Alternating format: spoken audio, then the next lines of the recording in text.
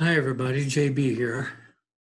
Today I want to do a little mini online launch of my new book, Bar Harbor, a book of short stories, collection of short stories. There's the cover right here, nice vertical shot. A cover done by Casey Cowan, president of Augment Creative Media, my publishing company. Anyway, so I just have a short PowerPoint here I want to go through, and let's get started. The first thing I always like to do is show my books. These are my 5 most recent here on the top row. I want to point out that Fallen on the right side there, I just revised that and it's in the schedule at some time to be re-released. And of course, Bar Harbor is on the left. And the bottom is the rest of my books. You probably remember that Losing Cotton and Living Behind Time. Some of you do. Were recently revised and released. Now, my first 2 books, Angels in the Ozarks and The Apostate here, I've already revised Angels and The Apostate's waiting to be done. They will come into the re-release mode at some stage, not sure when.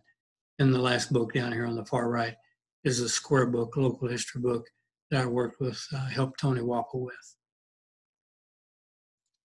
Okay, so Bar Harbor has 18 stories in it.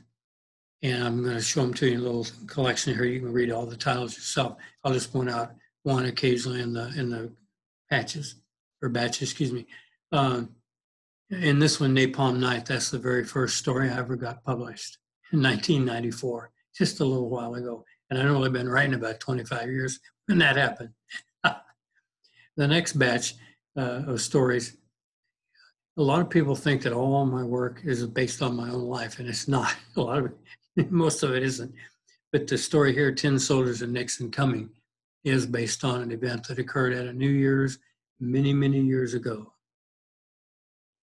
The next batch of stories here, I'll point out from the very face of the earth that might find that humorous story. These are mostly sci-fi and time travel.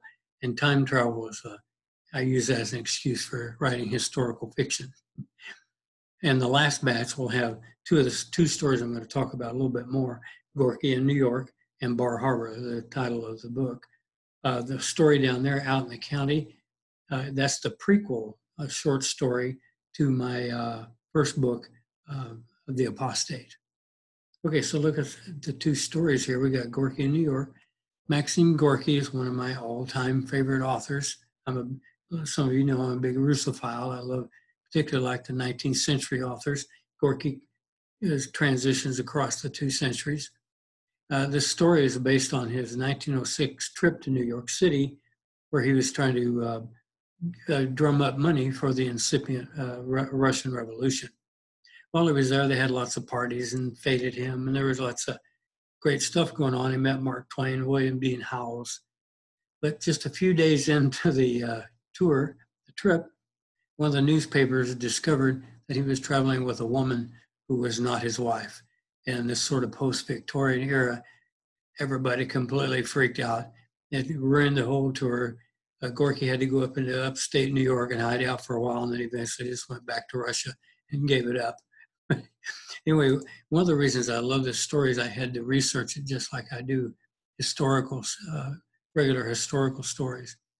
As I read all the newspaper articles I could find, all the journals at the time that covered this. There was lots of them that did. And what I did in this story is I used it for my narrator.